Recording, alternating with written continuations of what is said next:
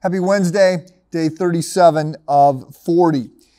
In 1999, the White House staff granted Edmund Morris, who had recently won a Pulitzer Prize for his biography of Teddy Roosevelt, they granted him sort of unimaginable access to Ronald Reagan in order to write an official biography of Reagan.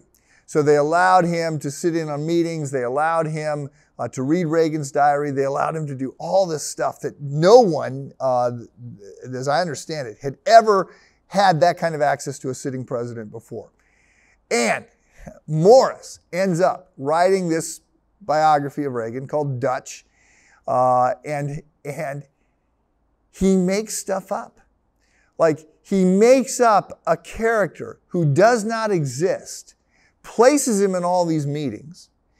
He makes up footnotes to hide the fact that he's made this stuff up.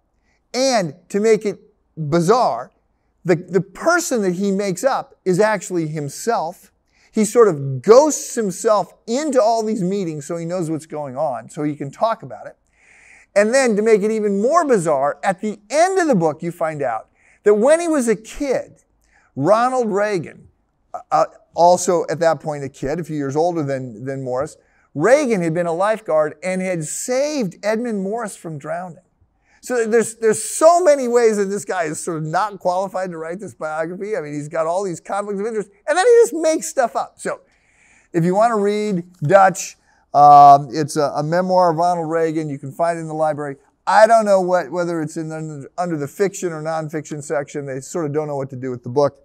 But today, I am going to give you the assignment of reading a really long section in one sitting. It's Matthew 26, I think verses 14 through the end of chapter 27. I don't have time to read it in this devotion, and I want you to not rush through it. N.T. Wright says a lot of people come to this passage and they try and get through it quickly, which is like listening to a great piece of music at 10 times the normal speed. It ruins it. So I want you to read it, and I want you to place yourself in the story. So I want you to do, for real reasons, good reasons, what Edmund Morris did for bizarre reasons. And that is to write yourself into the story, because there's a sense in which that is what it means to be a Christ follower. We are in Christ, and what happens, it involves us. So I'm going to read a short section of this, and it deals in particular with the disciples' response to what Jesus says. So it starts with Judas's betrayal. And so Matthew chapter 26, verse 14. Then one of the 12, the one called Judas Iscariot, went to the chief priests and asked, "What are you willing to give me if I deliver him over to you?" So they counted out for him 30 pieces of silver. From then on, Judas watched for an opportunity to hand him over. On the first day of the festival of unleavened bread, which is Passover, because when the Jews were going to get out of Egypt, back at the time of Pharaoh, they did not have time for their bread to rise. They had to prepare quickly. So there was no leaven in the bread. So also called the festival of unleavened bread. The disciples came to Jesus and asked, "Where do you want us to make preparations for you to eat the Passover?" He replied, "Go into the city to a certain man and tell him, 'The teacher says, my appointed time is near. I'm going to celebrate the Passover with my disciples at your house.' So the disciples did as Jesus had directed them and prepared the Passover. When evening came, Jesus was reclining at the table with the 12, and while they were eating, he said to them, 'Truly I tell you, one of you will betray me.' They were very sad and began to say to him, one after the other, 'Surely you don't mean me, Lord.'" So what is worth noting here is the tone on behalf of the others. So Peter sort of cops an attitude and is going to say it won't be him, and of course it turns out to be him. But what we get from everyone else is not a tone of anger or defiance so much as it is of concern.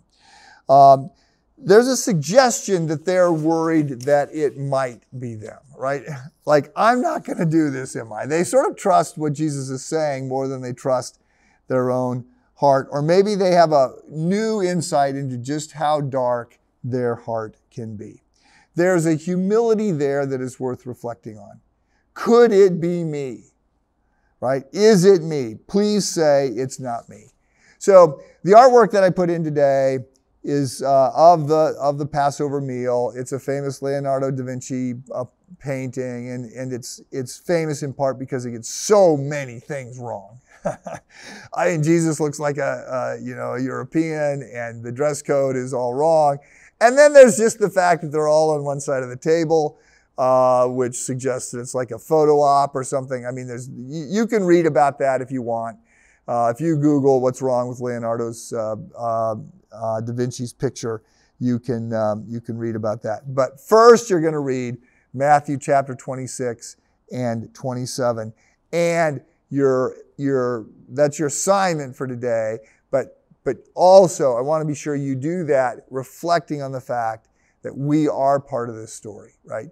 And baptism in and of itself, as we identify with Christ, we go in Christ under the water, identifying him with his crucifixion, and then identifying with him in his resurrection. Have a good day.